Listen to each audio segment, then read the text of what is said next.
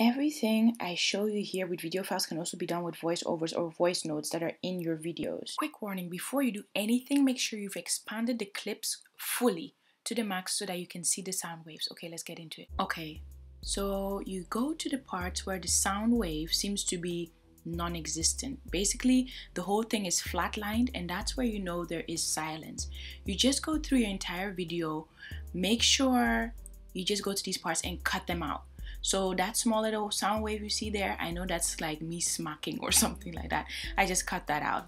It's to the point where I can realize what, like, for instance, smacking sounds, how that wave looks like, and I cut it out. But if you're not sure, and you can see there, I'm trying to point to that, yeah, the time is actually reducing. Don't click out of this video because I'm going to show you exactly how to do this, and then how to make sure that everything is Gucci and that your speech is flowing normally. Just removing all the ums and ahs can really add up. Even 0.1 second, if you remove a lot of them. Honestly, this video was 17 minutes long and I managed to get it to 11 minutes. I think that's a big difference because that is 6 minutes of people's time that you are totally wasting by blabbing or just having silence for no apparent reason.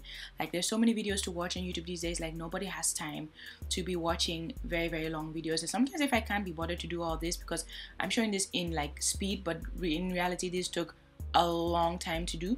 Yeah, sometimes I leave it in and then sometimes I have longer videos, but if not, I just keep it short and sweet. So this is me showing this a bit slower.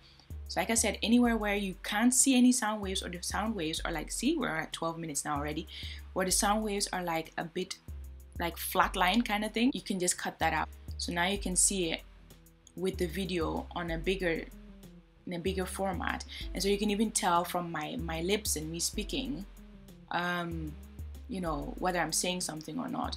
The only issue with this is that I was also recording my mom on the phone. She was also part of the video, so obviously sometimes you wouldn't see me speak, but then she would be speaking, so there would be a sound wave. So then you can just go through, you know how I've been editing it, so the whole video is like cut into small clips, so you can just kind of go through small clips and see if it's just like a or a smack kind of sound, or a kind of sound, because those things can just be deleted. It's not very important.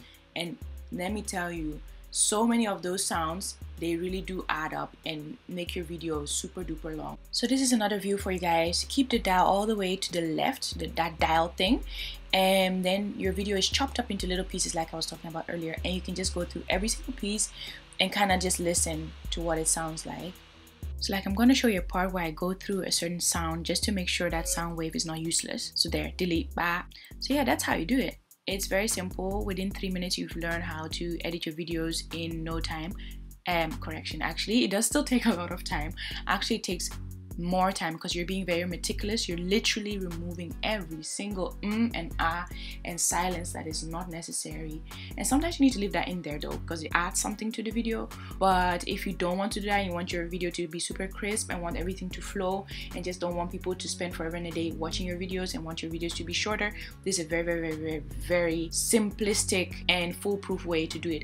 At the end of it though, you do need to go through your video, because in one of my videos, the chicken sandwich video, I did this, and then it became very blocky and it didn't always flow very well, and I ended up losing some of the sound that I actually would have loved to keep in there. But yeah, if you're looking for a way to do this, is it. Just make sure whenever you cut something, you go back a bit and let it play a few seconds before, to make sure that your sentences are still kind of flowing and that it's not super blocky. If you like this video, tap the like button, hit bump, stomp as something, that subscribe button, and hit the notification bell whilst you're at it. I'll see you in the next one, but in the meantime, share this video with everybody you know. Make time for glorious life. God bless. And yes, this is also how I edited this voiceover. See? No secrets here. Bye.